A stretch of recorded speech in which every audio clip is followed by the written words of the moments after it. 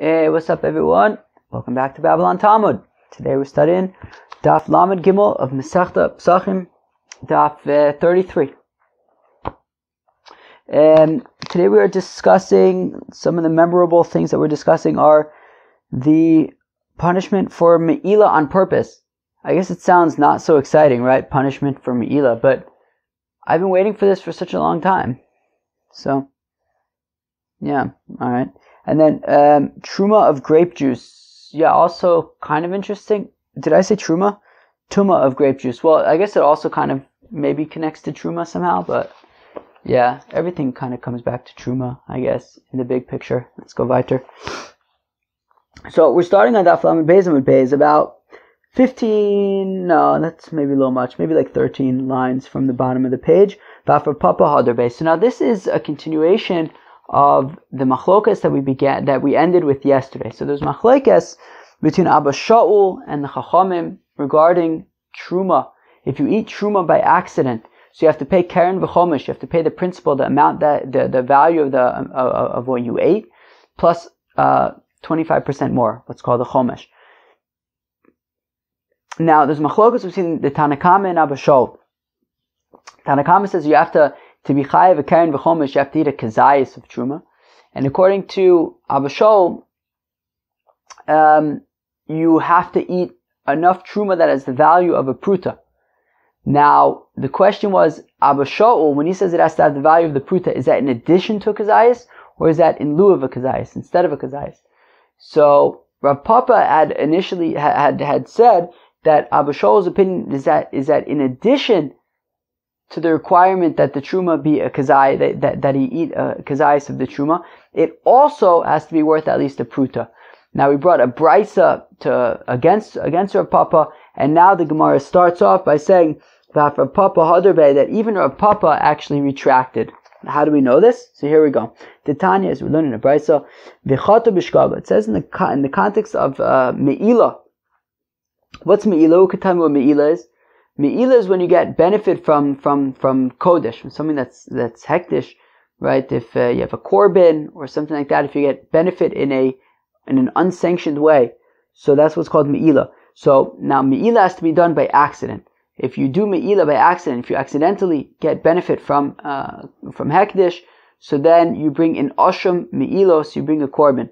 So v'chata b'shkaga. So in the context of the korban me'ilah, the asham me'ilos, it says v'chata b'shkaga, that you specifically sinned by accident. Prat lemezid, to the exclusion of somebody who gets benefit from hektish on purpose. He would not bring an asham me'ilos. Valudinu. Now the Gemara asks, or the Brisa really asks, now how come we need this Brisa? Well, how come we need the Torah to tell us v'chata b'shkaga? How come we need the Torah to tell us that if you accidentally get benefit from hektish, you're chayiv in asham me'ilos, but if you do it on purpose, then you don't bring a korban? I could just know this logically. How would I know it logically? Umasha'ar mitzvahs shechiyev bayin kares. Well, by other mitzvahs that have a chiyuv kares, such as Rashi points out, chaylev, dam, right? If I eat these forbidden fats, or if I eat blood, these are things that I'm chayiv kares for.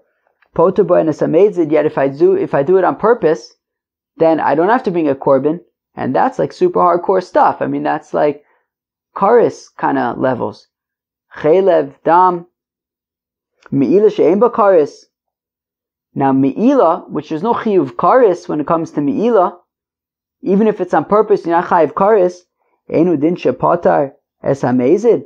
So then certainly, if you do it on purpose, you shouldn't have to bring a korban, right? Right, of course, as we know from Masechta Shabbos, things that you generally would be chayiv kares for, such as chilul Shabbos, if you do it by accident, you chayiv a korban chatas. So if you would eat chaylev by accident, you would bring a korban chatas. Now, if you eat chaylev on purpose, you don't bring a korban chatas. Chayiv kares, but you don't bring a korban chatas. Now, me'ilah, if you do it by accident, you bring an asham me'ilos, but certainly if you do it on purpose, you wouldn't bring a korban, since things like chaylev, which are super stringent, if you do it on purpose, you don't bring a korban. So the Gemara says that's not necessarily a good assumption. The logic is not necessarily sound. Don't necessarily assume that just because by chelev and dam, by things that you're chayiv karis for, if you do it on purpose, you don't bring a korban, that memele, when it comes to me'ila, you would not bring a korban on purpose. Because lo'im amart b'shar mitzvahs sheken lo chiyeh ba'en misa. Tumah b'me'ila shechiyeh ba'en misa. Very interesting suggestion of the Gemara. The Gemara then now says that, well, actually, maybe me'ila is actually more stringent than, let's say, eating chelev. Because by me'ila, if you do it on purpose, you chayiv misa b'dei shamayim. Misa b'dei shamayim is kind of similar to karis. Let's just leave it at that for now. So if you get benefit from hekdesh on purpose, so you chayiv misa b'dei shamayim, and that's like super duper hardcore, or so the Gemara wants to assume. And therefore, even if by chelev, where you chayiv karis, if you do it on purpose, you don't bring a korban chatas, well, that's chiyuv karis, that's chelev. But by me'ila, where you chayiv misa b'dei shamayim, maybe I would think that since it's so stringent, even more so than karis, so maybe there you would bring a korban even if you do it on purpose, because it's so darn stringent. Tomar b'me'ila shechiyev b'misa, oh. Right, so those things you're not chayiv misa b'dei shamayim, but me'ila you are. Talmud lomer b'shkaga, therefore the pasuk had to tell us, davka, if you are mo'el, I don't know, if you do me'ila by accident, that's when you bring a korban, prat lemezid, but if you do it on purpose, you do not bring a Asham me'ilos v'amalei Rav Nachman bar Yitzchak the Rav Chia bar Avin. So Rav Nachman bar Yitzchak said to Rav Chia bar Avin. If we go back to Masechta Shabbos actually gave a descriptor for both Rav Nachman bar Yitzchak and for Rav Chia bar Avin. Rav Chia bar Avin was dafka on daf kuf yud aleph mid beis. Rav Nachman bar Yitzchak, I don't remember where it was, but I could find it probably. Anyways, who could tell me what they were?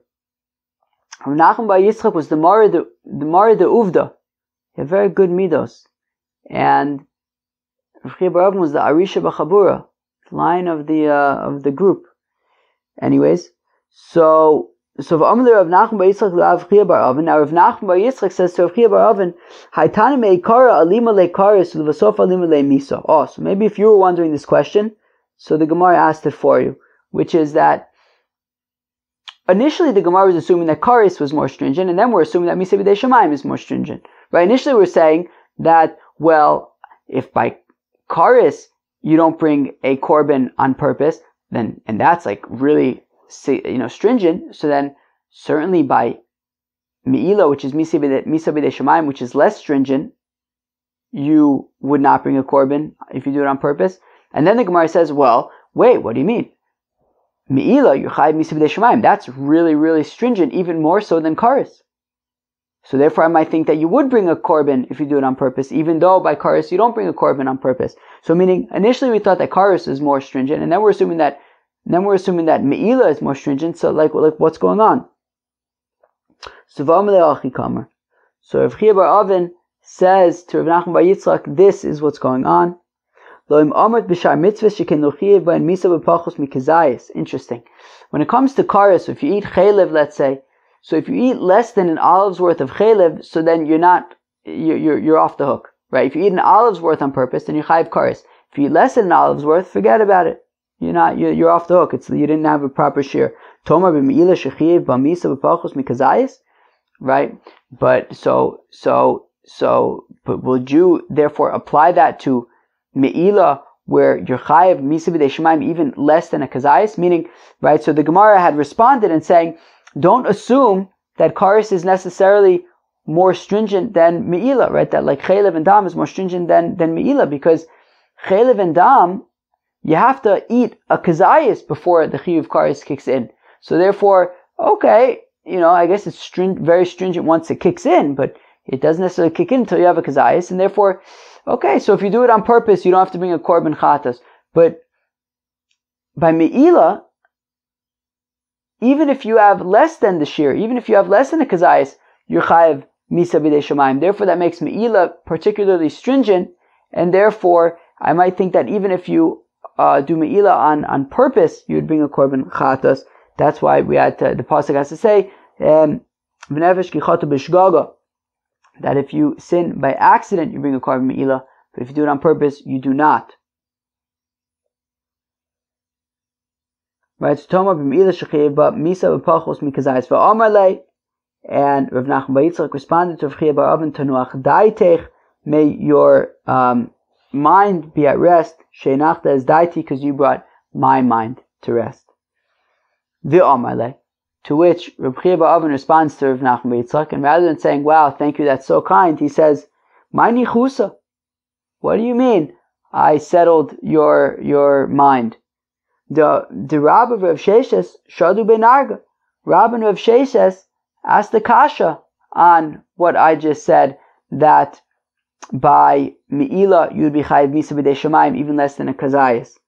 Man shamas le de Omar hazid b'me'ilah b'misa, because after all, who is the opinion who says that if you intentionally do me'ilah, you chayiv misa b'dei shamayim? Rebbe. It's Rebbe's opinion. The Tanya, as we're learning in Brisa, hazid b'me'ilah, that if a person intentionally got benefit from hektish, Rabbi Omer b'misa, Rebbe says, chayiv misa b'dei shamayim.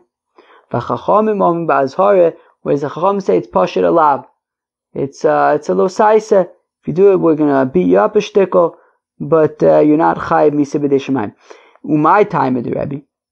And how come Rebbe says that if you get benefit from hektish on purpose, you're chayav misa b'dei shamayim?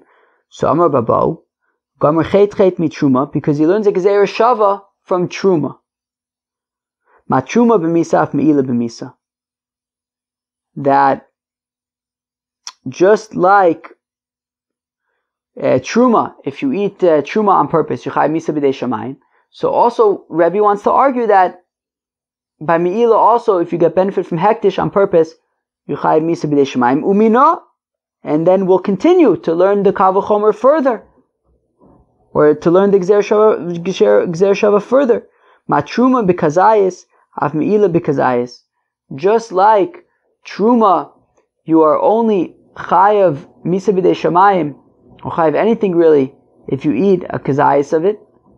So the same thing will apply also to me'ilah, right? So we had wanted to say that, right? So Rav Chiya bar Avin had answered Rav Nachman bar Yitzchak and had said that you can theoretically argue that me'ilah is more stringent than truma, because me'ilah you chayav misa b'dei shamayim even less than a kazayis. But says Rabbah and Rav Sheshes that wouldn't make any sense, because who, after all, is the one who says that you chayav misa b'dei shamayim for me'ilah in the first place? Rebbe. And he learns that out from truma, and truma you have to eat a kazayis. Umaskif la Rav Papa. And here's the kicker. And Rav Papa asks a kasha on Rabban Rav Sheshes.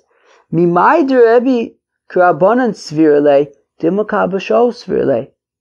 Why are we assuming that Rebbe holds like the Chachamim regarding Truma, i.e. that you have to eat a kazayis of it? Maybe he holds like Abba Shaul, that what's important is that it has to be a shavet pruta, even if it's less than a kazayis. And therefore, maybe you could be chayav misa b'dei shamayim, in fact, even with less than a kazayis. The Amr yesh ba shavet pruta afagav deleis ba kazayis. Because after all, Abba Shaul says that you chayav by truma if the truma that you ate is worth a shavet pruta, even if it's less than an olive's worth. Did you guys hear that?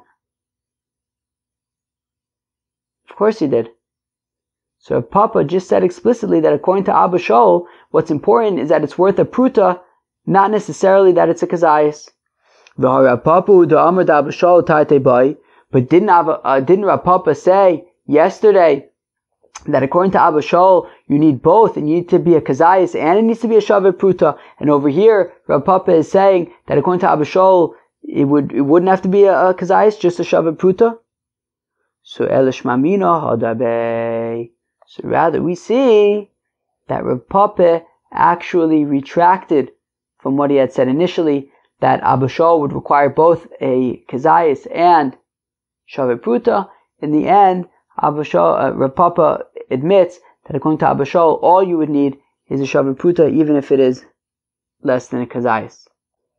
Ma'abre de Ravna Amar says Ma'abre de Ravna Hachi Kamer. So going back to this, the very beginning, right, of this brisa, when initially we had said that Chelev is very chamor, and yet you're not chayav a korban, right? So, and certainly by Me'ila, which is maybe arguably Misa B'dei Shemaim, you wouldn't have to bring a korban. And we said that no, maybe Me'ila is more chamor than Karis, right? That Misa B'dei Shemaim maybe is more chayav than Karis. So we had seen how Rav Chiya bar Avin tried to explain it, or maybe even arguably successfully explained it, which is that what it means is that Me'ila is more stringent because you could be chayav Misa B'dei Shemaim even less than a Kazayas. Now comes Ma'abre de Ravna to give his own spin on it, which is, so Hachi Kamer, this is what it means. Loim Amad B'shar Mitzvahs, when it comes to Karis, Shalo Asa Boyan She'ein Miskavin Ke Miskavin, that we don't treat when you don't have kavanah like when you do have kavanah. Meaning, in a situation when you didn't have kavanah to do something, you'd be patur. And here's an example: that if on Shabbos, of course, if you're mechal Shabbos, is a chiyuv kares. Shem niskaven achtochus atalosh. That if you intended to cut something that was already separated from the ground, and then what ended up happening was you cut something that was connected to the ground. It's pashit misasek, right? Kilu, you thought that you were gonna, right? You thought that you were doing a malacha in a mutter way, cutting something, but you thought you were cutting something that was already separate from the ground, which would be mutter. But what ended up happening was you accidentally ended up, without realizing, you ended up cutting something that was connected to the ground. So in that case, you're pater. And so it's a chiyuv kares, and yet when you made something completely unintentional, so you're going to be pater. Tomer b'meila shem niskaven nischam b'gizei chulin v'nischam b'gizei ola shemoal. Now, when it comes to meila, even in that case, you would be chayav to bring a korban, right? That shem niskaven nischam b'gizei chulin, that if his intention was to warm up in wool of chulin, in just regular wool, v'nischam b'gizei ola, but without realizing, he ended up getting benefit, or what ended up happening was he warmed up from the wool of a korban ola, which is hekdesh, shema'al, he has to bring a korban me'ila. So we see it's more stringent, because even in, I don't know if the word I'm looking for is similar, or analogous, or, maybe analogous case, or a similar case, when by a chiyuv kares you'd be pater, by me'ila you'd be chayiv, which makes me'ila more chamor. Rav Nachman bar Yitzchak Amar, says Rav Nachman bar Yitzchak Hachi Kamar. This is what the Brisa is saying. Loim amart b'shar mitzvahs, when it comes to other mitzvahs, i.e. other chiyuvei kares, shken lo mischayiv ben she'ein misasek ki misasek. Okie dokie, we're going even a step further, right? That in a place where it was even more completely unintentional, right? In a case where if he wasn't even intending to cut anything, in the first case he was intending to cut something that he thought was separated, and they ended up cutting something that was connected. Okay, but to begin with, he was doing cutting. Cutting something could be considered a malacha, right? Here he was just picking something up. He wasn't even doing a malacha b'chlal. And then what ended up happening was he ended up separating something from the ground, shepater. And certainly there, when it comes to chiyuv kares, shepater. Toma b'meila shem hoshet yadu l'chli, that by meila, if he sticks his hand into some kind of vessel, lito chayfetz, to take something out, and then totally by happen chance, v'sach yadu b'shemen, his hand got into some oil in the process, shel kodesh, and that oil just happened to be hektish oil, shema'al, it would be me'ila. So we see different cases that you can try to argue that me'ila is more chamor than even kares, and therefore I might think that you'd have to bring a korban even if you do it on purpose, and that's why the pasuk had to tell us that you only bring a korban me'ila if you do it by accident. Omar Mar, we said yesterday, but I think it was yesterday, that when we're talking about truma of chametz, right? When you separate truma of chametz, then we had a whole shaila about if you do it by accident, you chayiv keren v'chomesh, is it the value you're paying or the amount that you're paying, whatever it was. We said, what exactly are we talking about, when we say separating truma of chametz? So b'mafish truma ve'echmitza, we're talking about when you separated truma and it was not chametz, and then it became chametz. Aval hifrish chametz truma, but if he separated truma that was already chametz, divrei hakol eino kedosha, of course it is not going to be considered truma, it's not going to be holy. Minani mili, how do we know this? Amar Rav Nachman bar Yitzchak amar kra titen lo. Says Rav Nachman bar Yitzchak, it says in the pasuk by truma that you have to give it to him. Lo velo leoro. You hear that? That you have to give the truma to him and not to his fire. Meaning you have to separate truma that he can eat, that he can use, not just to put into his fire as firewood. Masav Rav Huna breder of Yoshua, ein tormin min atmea ala Torah. So if you have some food, some tevel, some of the tevel of course is untied foods. So if you have tevel, some of it is pure, some of it is impure.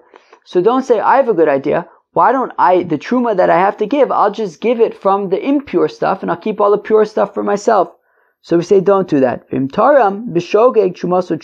But if accidentally you gave the Kohen this tamei stuff as truma, well then it's fine. If you did it by accident, it's okay. Ve'amai, ask Rav Huna breder of Yeshua, why?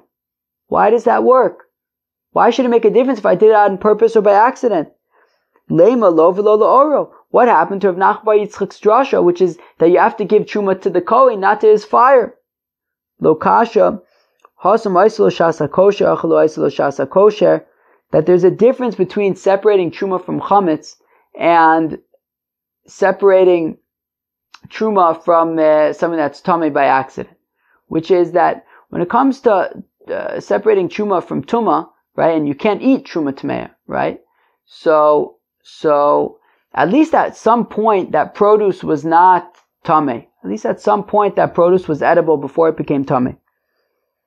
Now, when it comes to chametz, it's pashit, it was never edible. It's chametz on Pesach. You can't eat it bichlal. Right? We're talking about that, when it became chametz already before you separated truma, when it was already still connected to the, I think we said when it was still b'mechubar, but how could something become tamei when it's mechubar? Ve'echmetz b'mechubar. I thought stuff can't become chametz when it's connected. I thought stuff can't it could become chametz. Yeah, right. I was thinking tumah, right, chametz, right. It became chametz even when it was still connected to the ground. So it was never actually edible. So that would not work. And what does it mean that it never at any time when it was kosher, kagon, de achmetz b'mechubar, that it became chametz already when it was mechubar. Aval achmetz b'talush achinami dekadsha, but if when it was already separated from the ground, it only later became tamei, so then it would right. And then you separated truma before it became tamei, before it became chametz, so then it would be considered good truma. Amalei, to which Rav Nachman bar Yitzchak said, "Wow, this is perfect. It's just like I was saying, because there is even pisgama that in the rules of the angels are words. All right, Umamar Kadishin She'elta, and in the sayings of the holy angels is questions. It's a pasuk in Daniel. And they say in the Beis HaMedrash like me. When Rav Huna breder of Yeshua came, Amar, he said, Amar Kra, that the pasuk says rashis, that in the pasuk of that in the context of Truma it says rashis. It has to be the first Shashiareh Nikarin li Yisrael, that what's left over is recognizable, is able to be eaten li Yisrael. Yatzu Sazo She'en Shiareh Nikarin, to the exclusion of chametz, that the leftovers are not edible. Meaning, that if you have, that when it comes to Truma, so you separate Truma from Tevel, right? You have all this food, you can't eat it. You separate Truma, now what's left over you can eat. Now so that's kind of part of the definition of Truma, that you separate it and whatever's left over you can now eat. Now when it comes to Chametz, so you separate the Chametz, but you can't eat the rest of it, so that's not like a whole Truma situation. So it wouldn't work. Yosef of Achabar, Rav Avya Kamidu of Chizda, Yosef of Mishmedu of Yochanan. This is kind of interesting if you're into this stuff. So Yosef of Achabar, Rav Avya Kamidu of Chizda. So Rav Achabar, Rav Avya was sitting before Rav Chizda, fine. Yosef of Mishmedu of Yochanan, and he was saying something in the name of Rav Yochanan. What was he saying? And listen to this. Anovim shenitmu. So if you have grapes that became Tumah, okay, fine, you have a cluster of grapes, the grapes became Tumah, fine. Dorchan pachis mikebetza v'yenin kashel in esachin. Very interesting. So what do? So you have grapes. This is very, very interesting stuff. So you have grapes. Now, the grapes are Tumah, but the assumption for now is that the juice inside of them is tahor, is not yet Tumah. The outside, the peels, the grapes are Tumah, but the juice is not. Now, we have to be careful, because when you squeeze out the juice from the grapes, if the juice touches the grapes on the way out, then the juice is going to become tummy from the grapes. Now, here's the thing. If you remember already, I think from Daf Lamed Vav Masech the Brachas, and we've seen it several times since then, Tumas Ochlin, the impurity of food is only transferred if the food that's transferring it is the size of an egg. So, therefore, the solution would be just take clusters that are less than the size of an egg, and then as you crush them, any water that comes in contact with the peels, which are tamei, the juice, I don't know if I said water, but the juice would not contract the tumah, because the grapes are less than an egg's worth to begin with. What do you guys think of that solution? Right, so Rav Achabar, Rav Avya was saying to Rav Chizda in the name of Rav Yochanan that Anovim, I'm going to read it again, grapes, shenitmu, that became tummy, dorchen pachas mikebeya. So you can crush them in clusters that are less than an egg's worth. V'yenon kosher l'nesachin, and if you do it like that, then any of the juice from the grapes remain tahor, and you can use them even on the mizbeach for the libations. Alma kasaver. So we see that Rabbi Yochanan holds mashkin mipakid pkide, that the juice of the grapes are like stored inside of the grape. They're not part of the grape. They're just like being held inside of the grape, and therefore, even though the grape is tameh, the juice itself remains tahor unless it becomes tameh. Now, le'emos kami tamai. When would this juice become tameh? It would become theoretically tameh when you squeeze it, and the juice is coming out of the grapes, and it would become tameh. And in this case, since we're talking about a cluster that's less than the size of an egg, so when you squeeze the grapes and the juice is coming out, so there is no kibetza of tumah, and therefore the juice would remain tahor. Ihachi kibetza nami. To which the Gemara asks, wait a second, but then why would we specifically have to have a cluster that is less than the size of an egg? Let me ask you a question. Even if the cluster was the size of an egg, it should still be acceptable to Hatanan, because we learned in the Mishnah, Tmei Meis. If we have a Tmei Meis, in Avatuma, Shesachat Zeisen V'Anavim, and he squeezed olives and grapes, Kibetza Mechuvenes, and the size of the cluster was mamish exactly an egg's worth. Tihorin. Nonetheless, the juice is grapes. What? The juice is juice, and it is tahor juice, right? And we're saying that if you have a cluster of grapes, and it's exactly an egg size, and now you crush them to extract the juice, well, the second that you crush them, you no longer have the size of an egg, and therefore it's no longer able to transfer tumah. So we see that even if you have exactly the size of an egg, it would be acceptable, because by the time you crush them, this size of an egg is now going to be less than an egg, and it won't transfer tumah to the juice. Now, therefore, how come Rabbi Yochanan is dafka saying that you would have to crush these grapes in clusters of less than an egg's worth, can even be the size of an egg. Because by the time you crush it, you're going to make the size smaller by crushing it. So the Gemara answers, that over there where we say that even if it was the size of an egg, it would be acceptable, that's bidi evid. If this tmei meis, if this ava tumah did crush a cluster of grapes and it was the size of an egg, so then, it would work bidi evid if he already did it. But hacha lichatchila. Rabbi Yochanan, however, is making a recommendation of lichatchila. What should he do? Lichatchila, he should use a cluster that is less than kibetza, because gezerah dom asel mebed yosem kibetza, out of concern that if we say that he can use a cluster of exactly an egg's worth, it's risking it because he might end up using a cluster that's more than an egg's worth, in which case the juice that comes out of it will become tameh. Amli Rav Chizda. Rav Chizda says now to Rav Acha bar Rav Avya, Man tzayis lach u'Rav Yochanan Rabach, who is going to listen to you, Rav Acha bar Rav Avya, and to Rav Yochanan, your teacher. Interesting. V'chituma sheboyen le'echa holcha. Rav Yochanan, so Rav Chizda says, this makes no sense. If the grape became tameh, then the juice became tameh. And why all of a sudden when you squeeze the grape, is the juice tahor? What happened to the tumah? The grape was tameh, I thought. So amuk savar mashkin mi bala bliye. So we see that Rabbi Yochanan's opinion is that the juice of a grape is not, just contained in the grape. It's not separate from the grape. It's actually part of the grape. And therefore, when the grape becomes tameh, the juice becomes tameh. And once the grape becomes tameh, so does the juice that's inside of it. Omarle.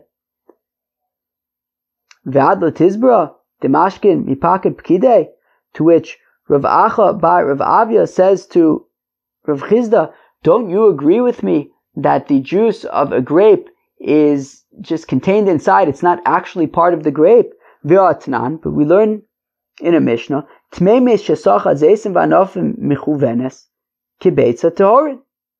Now, after all, we learned in the Mishnah that we quoted earlier that if you have a tmei meis, an avatuma, who squeezes exactly a kibetza's worth of grapes, so the juice is going to be tahor. So I understand if we say that the juice is separate from the grape, well, mishumachi tahorin. That's why, as long as you're squeezing a cluster that's less than a kibetza, so the juice will remain tahor. It won't become tameh. You don't have you have less than a kibetza. So, meaning if it's exactly a kibetza, so by the time you squeeze it, it's less than a kibetza, and therefore it's unable to transfer tumah to this juice. So the juice never became tameh. It remains tahor. And Rav Acha bar Rav Avya says, you see, doesn't that prove, like me, that the juice is separate from the grape? It never became, while the grape was tameh, the juice remained tahor. And as long as it's exactly a kibetza, when you squeeze it, it'll become less than a kibetza, and it will be unable to transfer tumah to the juice, and the juice will remain tahor.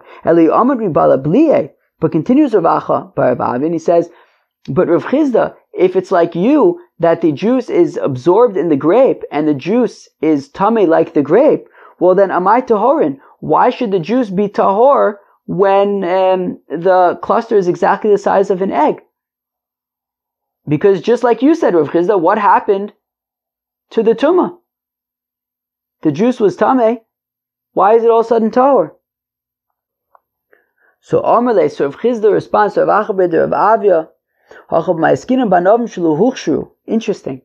So here with this tmei meis, with this avatuma who's squeezing these grapes, and we're saying that if it's exactly a kibetza, so then everything will remain tahor. Well, it's talking about anavim shelo huchshu. It's talking about grapes that had never gotten wet before, and because they had never gotten wet, so then they were unable to attract tumah. Now, le'emos miskashre. Now, at what point would they become muchshel lekabel tumah? L'chisachidu. Well, at the point that you squeeze this cluster of grapes that's exactly a beitza, and now the juice comes out. At that point, now the grapes would be able to contract tumah from this avatuma. Now kisachilu, but at the same time, once he has crushed these grapes, batzlu shiura, there's no longer a kibetza, and therefore they're no longer able to transfer tumah by way of the grape. The grapes are no longer, even though they become tameh from him, they are unable to transfer the tumah to the juice. The ilote malchi, and then Rav Chisda continues to prove his point that the grapes themselves, that the juice themselves are part of the grapes and become tameh with the grapes. Hadetani, that which we learn in the Brisa, lamaze dome, that when Rabbi Kiva said to Rav Yochanan ben Nuri that what is chametz of truma similar to? The truma's tutin va'anovim. It's similar to the truma timeya of mulberries and grapes, shenitmea, that they became tameh, she'ein lo ba lo heter achila v'lo heter asaka, that don't have any, right, that you're unable to eat them, and you're also unable to burn them. Now, ha heter achila nami izbe, v'bai darchlu pachus pachus mikabetza. Now, according to you, Rav Acha Breder of Avia, what do you mean that the truma of mulberries and of grapes that became tameh, right, you can't do anything with them, you can't eat them, you can't burn them. What do you mean you can't eat them? Why don't you just squeeze the grapes less than a kibetza, and then you could drink the juice? What's the problem? So rather, it must be that the juice itself becomes tameh as well. So Amar Rava responds for Rav Acha Breder of Avia, and he says, no, you can actually say that the juice does remain tahor. So then why would you be unable to squeeze them and get the juice? So Gezerah, Amarava Gezerah, Dilma Asi Bulide Takala. Well, because maybe while you're squeezing them to get the juice, in clusters of less than 4, less than an egg, so maybe you'll end up, eating some of the grapes, and that would be a problem. So we say, just avoid it. But even though me'ikra din, you could argue that the juice would be tahor. Amalei Abaye umichashinon takala. Abaye says, yeah, but are we really concerned about that? That like you can end up creating a mess and like eating these grapes that are truma tmeya. But we said that you're allowed to light a candle with bread or with oil of truma that became tameh. Why aren't we concerned about maybe you'll end up like eating the bread or the oil? So Amarle, so Rava says, yeah, pas zarikle ben ha'etzim. Well, because the bread you're just going to throw among the tree, I guess in the fire. Shemen shel truma ramile b'chlimos, and the oil of truma you could just put into like a disgusting vessel, and then you won't end up eating that. Like we saw a few weeks ago with regard to the vat. Right, when the tumah with the vat, we said that if there's an afkamina between oil and wine in terms of being considered losing it. Anyways. Okay, well that was Daf Lamed Gimel of Masechta Pesachim. Yeah, it got like a little complicated, I guess, but alright, well it happens sometimes. So I think the first interesting sugya that we got to is the punishment for Me'ilah. So there's a machlokas there, between Rebbe and the Chacham. So now, of course, if you get benefit from Hektish by accident, so you bring in Asham Me'ilos. If you get a benefit from Hektish on purpose, that's what we're talking about. So Rebbe says you're Chayv Misa B'dei Shamayim, and according to the Chacham, it's just a lav. We'll give you some malchus. Okay, that took us for a while, and then we got to this machlokas regarding the tumah of grape juice. Rav Acha Breder of Avia said the name of Rabbi Yochanan that the juice of the grapes are mipakid. They are considered separate from the grape, and therefore even if the grapes become tameh, the juice will remain tahor, and therefore you have to make sure that they remain tahor and do not become tameh from the outside peels. And Rav Chisda disagreed and said that the juice is actually part of the grape. It's mibala bliye. It's part of the grape, and therefore if the grape becomes tameh, the juice becomes tameh as well. Alright, those are like kind of the main things I think of Daf Lamed Gimel. Hope you enjoyed. Peace out.